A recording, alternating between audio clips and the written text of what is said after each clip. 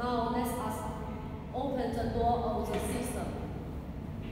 We can look, there are 5 modules in it, and they are fixed in the rack, so we cannot move on the transportation.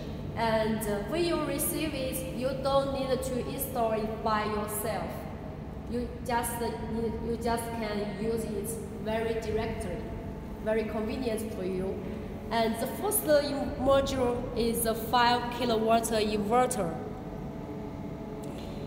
There is an LCD display which shows the battery voltage, AC voltage, and on the right of the LCD there are 3 switches and 4 connectors. This one is to control the connection with the main power supply, and this one AC out is control the connection with the electricity load, and this switch is control the connection between the inverter and the battery module by this.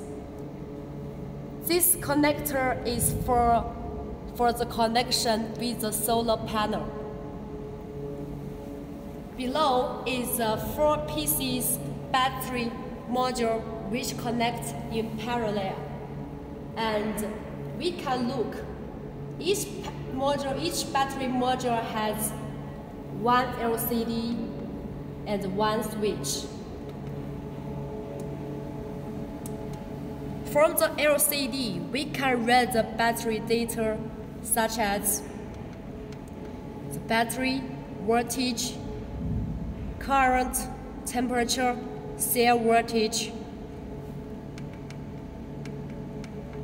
and cell capacity, so that you can know your battery module status very clearly by yourself.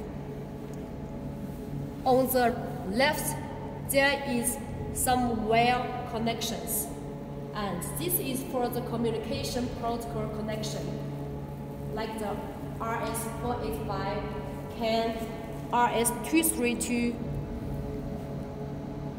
so that you also can read the system data by your laptop easily.